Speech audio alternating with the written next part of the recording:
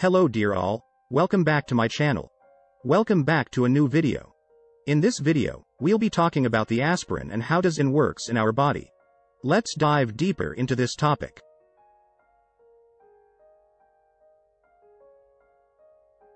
Aspirin is one of the most widely used drugs in the world.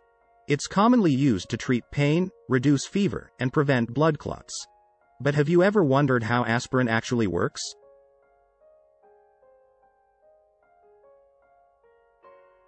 To understand how aspirin works, we need to first understand a little bit about the cardiovascular system. Your blood vessels, including your arteries, have an inner lining called the endothelium. The endothelium helps regulate blood flow by producing chemicals that either promote or inhibit the formation of blood clots.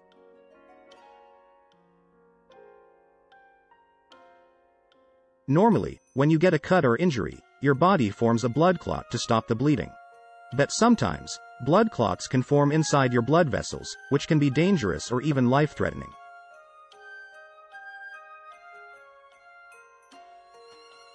When a blood clot forms inside an artery, it can block blood flow to vital organs, such as the heart or brain. This is what can cause heart attacks or strokes.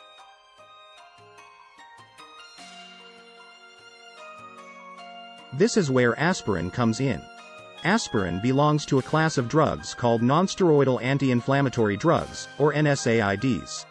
These drugs work by inhibiting the production of a group of chemicals called prostaglandins.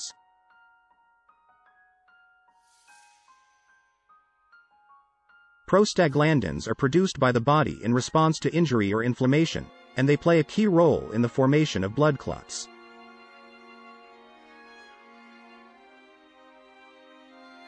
Aspirin works by irreversibly inhibiting an enzyme called cyclooxygenase, or COX, which is involved in the production of prostaglandins.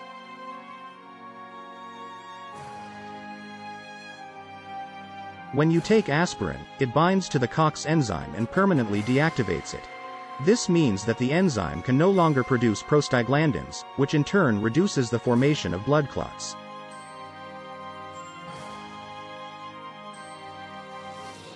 By reducing the formation of blood clots, aspirin can help prevent heart attacks and strokes.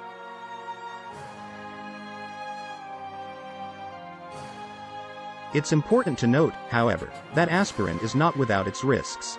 Long-term use of aspirin can increase the risk of gastrointestinal bleeding, and it's not recommended for everyone.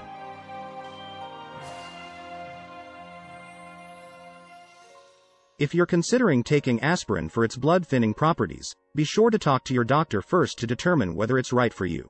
And that's how aspirin works. We hope that this video may have bring some information in your mind. Follow and subscribe us for more such informational content and know all the mysteries that lies in our body in this universe. Thank you.